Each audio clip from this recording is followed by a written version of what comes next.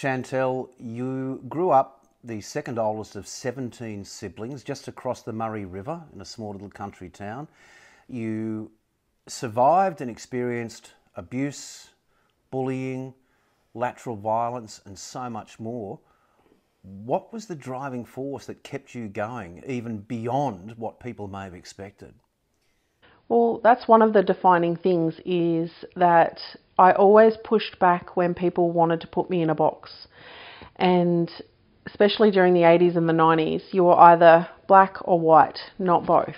And it was even growing up. I'm actually one of 18 siblings. A few years ago, my mum passed away when I was 20, so there's a lot that I don't know about my mum's story, about her family. I kind of disengaged from my mum's family due to a bad experience with my grandmother, and they were all products of their circumstances. So understanding what I do about storytelling and understanding lived experience has allowed me to kind of become the woman that I am today. But back then, when I didn't have the knowledge and the skills that I do, looking back and asking myself the same question, how did I keep going despite not fitting in for a lot of mob and then being too much for a lot of other mob? Too ambitious, too loud, too needy, too loving, and then you're not black enough, you're not white enough, you're not sporty enough, not smart enough.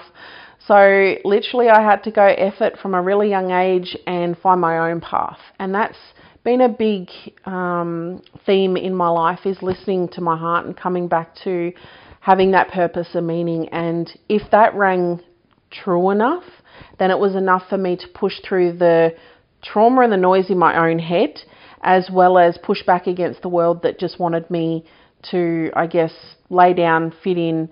I remember when I was 15, probably a big you just come to those crossroads or those incidents that are really defining moments that you don't realise at the time. And I had two teachers say to me, I think I was about year 9, and I had two very opposing incidents with teachers. I was a very strong-willed young woman who all I wanted was to have a voice and to be valued and nurtured for who I was trying to become. But I was also shaped by my circumstances, and I was doing the best I could. I was the oldest in my household. Dad had undiagnosed depression. Mum was living elsewhere, and we had a very loving grounding base through my dad's mum, my grandmother, who was our most stable influence. Yeah. But it was my connection to my culture, it was that voice inside my heart, and it was the willingness to fight back, which kind of were the three things that kept me going. But at school, I wanted to be a teacher. I loved reading. I was actually quite good at school. But I had one teacher say to me I was more likely to end up pregnant or dead than I was to finish school, because statistics were against me, and that my brothers were more likely to be perpetrators of family violence than they were to finish school. And that was, how does someone even say that to someone else, let alone an adult in a position of power, to essentially a child? How old were you? I was 15. But within a few months of that incident, another teacher who had been actually trying to help me this whole time, she said to me, I had frustrated the hell out of her this day and pushed her to the point of tears, because I had a chip on my shoulder, I had a victim mentality, and I was angry at the world. And I didn't know how to channel that anger, so it often came out in violence and protective behaviours. But she said to me, you have your head sucked so far up your own ass that you are part of your own problem. You have a lot of potential, but until you get out of your own way, nothing is going to help you. Now, that didn't hit me at the time, but it took root. The seeds took root inside of me. And many years later, that incident came back to me, and it made a lot of sense about going, well, there's always going to be stuff that happens, but it's more important. 90% of what happens to me is not my fault, but the rest is about how I respond to it. I'm intrigued, you were brought up primarily by your father. Yes. A white man. Yes. Yet you had that constant grounding in culture, or that drive to be grounded in culture. How did you achieve that, given that you weren't brought up in what would typically be referred to as a black household? It was actually through Auntie Sharon Kirby and my cousin sister Simone. It was my strong connection. So Auntie Sharon's my mum's cousin. She was also my mum's best friend. So when mum left, and my stepmum was Aboriginal as well, that my dad was with from when I was 6 to about 12 years old as well. So, but Dad was always supportive of our Aboriginal heritage, but it was Auntie Sharon that kept me in the mix. Like, I was always at her house. I was always with the other Koori kids in the community. I didn't see myself as white. Growing up, in my mind, I have dark skin, but then I look in the mirror and it's like, oh shit, you're white. Well, let's fast forward a few years and let's actually take the last 10 years really and focus on that, because it's been a whirlwind, I think is putting it quite mildly. You've done 2 years at Mosa, you've had 3 world championships in Jiu-Jitsu, 3 degrees, teaching arts and trauma. Yep. You've also been a Koori liaison officer or a cultural liaison officer. What drives Shantelle Thompson, as well as having, 5 children? Yes. So what's the driving force that keeps you going, keeps you smiling, and keeps you striving for another world championship? It's the warrior heart. It's this, and I'm a master life weaver. I have always had so many different strands that are weaving together at different points. However, the last few years I've been trying to untangle the knots that have formed in that, because I didn't know how to bring everything together.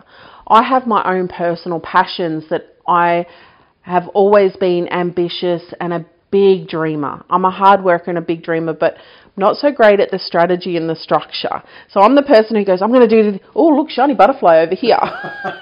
So there's a lot of different moving parts. But I've always had this determination to, when I first decided that I wanted to try and be a world champion, the idea whispered its way into my heart. Even I was like, no.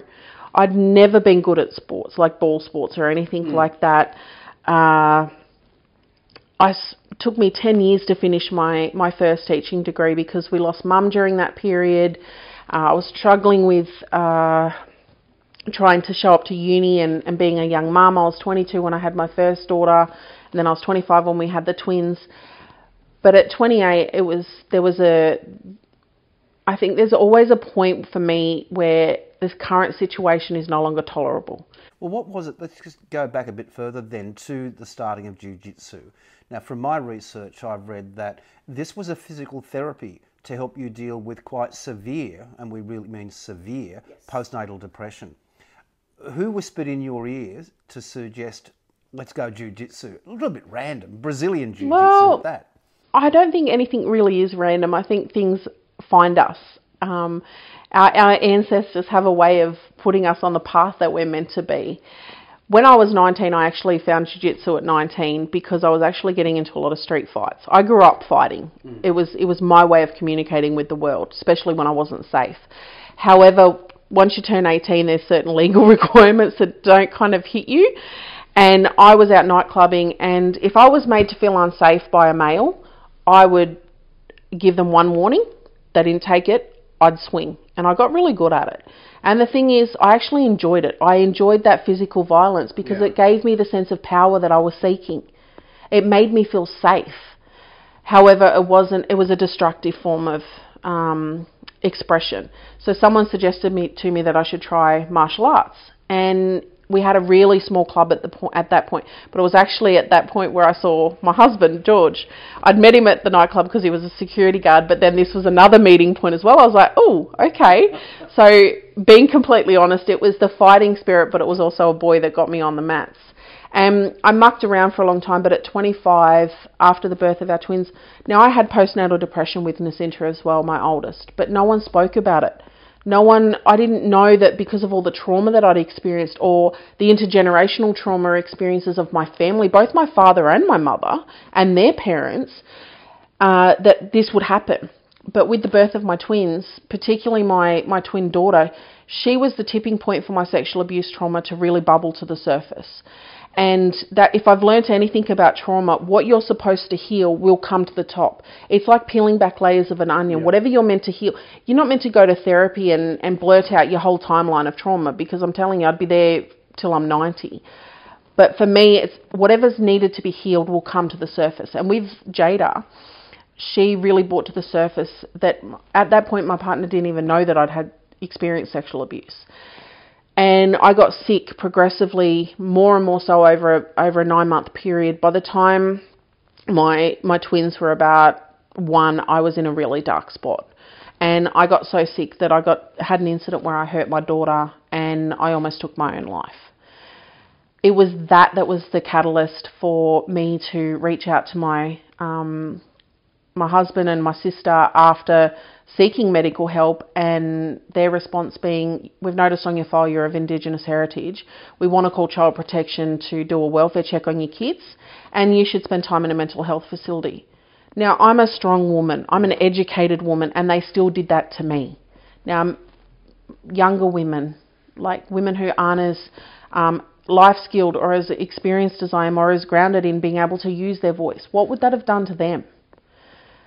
Long story short, went home and George was like, well, if you don't want to do medication, you don't want to do these things, we have to try something. How about we go back to the mats?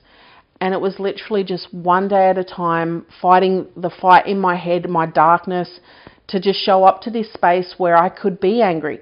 But what I quickly learned was that anger didn't serve me if it wasn't channeled. Because I was one of only 2 females at the time. I was getting beaten, getting smashed, and I was letting my emotions control me. But slowly I started to be able to channel my emotions. And when I left the mats, I left empty. Yeah.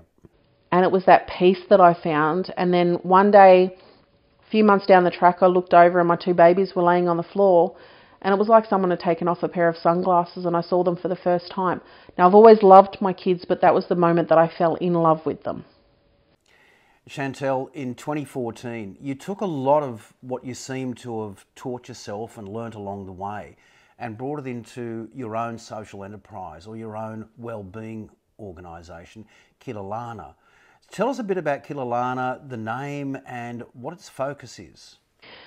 When we first made the decision to pursue this idea of becoming a world champion, the reason it, I guess, grew stronger within me was because when I decided to share it with people, people laughed at me or looked at me in disbelief as if to say, how? How can someone like you? I was a mum, we had no money, I'd never travelled overseas. No one in my inner circles had ever tried to be an elite athlete or start a business to my knowledge or in my experience. And I got this pushback of going, where is our dreaming? Where is the sense of possibility? We are so defined by what is that we're not worrying about what could be. So I said to the hubby, I said, probably about 4 months out, at the end of 2012, we'd done a massive year of competing. And I said, let's go to Melbourne and try and have a crack at this. Something that was really important to me though, because it was a heartbreaking decision to take my kids off country. Now they're also Pacifica as well, so their grandparents were here. To take my children away from those close connections, to have that day-to-day contact was a big decision. But this calling was louder than those fears. But it was also important for me to maintain a strong connection to my community and to give back. So when we moved to Melbourne, what could this look like? And it was always young people that I wanted to help, because I was like, if I can help them learn from the mistakes or the experiences I've had, maybe they'll get further ahead than I have. And it's always been that responsibility that I felt to give back. So I rang one of our Barkindji elders and I said, this is what I'm trying to do. He's like, you're trying to help people grow. And Kilalana is the word for growing. And initially I made a partnership with the Mallee District Aboriginal Services, our local ACO, and I said, I just want to give back. So during school holidays, we would come back and we would run a day and a half of the Kilalana program, and we would do a boys session, we'd do a teenage girls session, and we'd do a little kids session. What are the focus things within the Kilalana program? Jiu-Jitsu was the vehicle, and storytelling. Yep. And connection to culture. So we would run a yarning circle, we'd do some Jiu-Jitsu, but it was in the storytelling and the feed that would happen after that was really the key focus. In that, I would ask the kids, what are the things that you're facing? Like, what are your struggles? And they'd be like, oh, I'm getting angry at this person. And then I'd talk about how we could process anger and owning your own shit, basically, because if we don't take responsibility for our response to the world, that's going to dictate who we become and the options that we have. And we just progressed for that for quite a few years.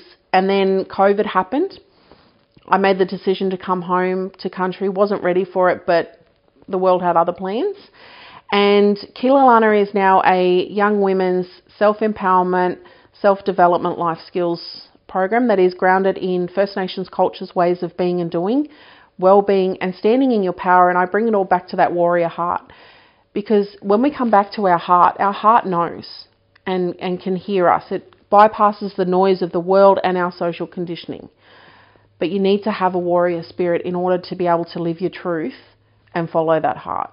So that's where we're at now, and we've been running for 12 months where we've launched as a social enterprise, Kilalana's a social enterprise, that's going to support the Kilalana Warrior Key Foundation, which is the combination of both my Barkindji and Ngyampaa languages, and it means growing warrior heart. And that program is now supporting 20 to 30 young women in the Mallee region weekly with a gathering where we talk about stepping into power, boundaries, what are microaggressions, red flags. So it's about creating that safe space where young women can find their sense of self and how do they walk forward with that in the world. Shantelle, I'm intrigued. You're talking constantly about culture and getting back to culture to help all the way. You're a proud Barkindji warrior, that's how you're known. You've always carried your Aboriginality as a major point of pride. Yet what I find interesting is that whenever I read about you, whenever you talk about yourself, you will talk about your Barkindji and your Ngyampaa heritage. You'll also never forget to point out that you're also of European descent. Why is that important to you? I'm glad you're asking me this question now, because 12 months ago I would not have been able to answer that. I'm doing some work with an African woman and a queer woman, and myself as a First Nations woman. We've banded together and we've created what's called the Better Together Collective. Gemma Saunders, Lillian Kakuvi and Shantelle Thompson are doing this diversity and inclusion program, challenging people in organisations how to have better, more courageous conversations. I'm a black woman with white skin. So when I walk into a room full of women of colour, all First Nations women, sometimes it's easy to be mistaken as an ally. I am, first and foremost, have always been led by my First Nations culture. That is who I am at my core. But it's also the thing that's hurt me the most. My mother is Aboriginal, but it was her mother that was the cause of a lot of my trauma. And my own community has come back at me, and not just the Victorian community. Who are you to do these things? You're not Barkindji, you're this. And it's all forms of impacts of the trauma of colonisation on our community. It's a form of lateral violence. It is. Lateral violence is the internalisation of that. And a lot of people, we're only just starting to unpack what that actually means. But I had Ashley, a very dear friend at university, point out to me, I used to only identify as a Barkindji Ngyampaa woman. She goes, but when you deny your European heritage, you dishonour your grandmother, my father's mother, who raised me. Now, at the time, I was just so triggered, but I was so angry at her and I lashed out. But when I stepped away from that and actually thought about it, I'm like, just because I acknowledge my European heritage does not diminish my blackness. I can be all of those things and I can weave them together so that they strengthen each other. And that's when I realised that I need to belong to myself and understand who I am at the core of myself and be strong in my roots before I can go out into the world. Because that's when I'm more easily triggered. That's when I'm more easily vulnerable. Whereas when I come home to myself, it doesn't mean it's going to hurt any less. But I'm not going to be broken by it like I was when I was younger. So when I acknowledge my cultures, I say I'm Irish, Scottish, English, Chinese and Sri Lankan. Now the Sri Lankan is still a bit ambiguous because I don't have any actual fact, but the others I do. My children are also Pacifica. We're proud of all of our cultures, but the ones that we choose to live our life by and parent and love by is our Pacifica culture and our First Nations culture, because that collective culture, that coming back to community and family are the values with which we want to raise our kids and live in the world. What does being an Aboriginal person, last question, mean to you? Everything. I'm still understanding what does it mean to be an Aboriginal First Nations woman in the 21st century, and how do I reconnect and learn the parts of my culture that are available to me and hand them down to my children whilst also making a living in the world, having an impact. And it's a complex question, one that I'm still exploring. At the moment, what it means to me is following my heart, listening to my ancestors and making time to connect to country, because they'll always be there for you if you make that time and space to listen. But as I heal myself and I find my voice and story, I'm also healing my ancestors, but I'm also laying fresh ground for my children to create their own stories based on who they want to be, rather than being defined by a role or a label or a title.